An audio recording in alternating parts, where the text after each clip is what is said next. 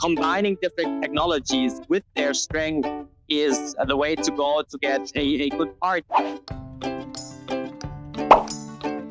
Hi everyone, Jason here again from the Makera booth at Open Source 2025, joined by another awesome creator, Stefan, who's going to tell us a little bit about the stuff that he does. I'm Stefan from the YouTube channel called CNCKitchen, and even though CNC in the name, I usually don't do a ton of CNC machining, usually 3D printing, but whenever I really need strong parts, CNC machining, especially parts of aluminum or carbon reinforced material, is a really interesting alternative for like the typical additively manufactured part. We've had to see projects that combine the 3D printed part with the machine part, that aluminum or carbon fiber, the stuff that like 3D printers really can't do. In the end, people figured out you need to have the right tool and the right process for the thing you want to do. And as you just said, combining different technologies with their strength is the way to go to get a good part. Or again, like you said, choose what parts can be geometrically made with 3D printed things, like board milling or whatever it is, right? Lasering and all the cool stuff you do. Yeah. So tell us, what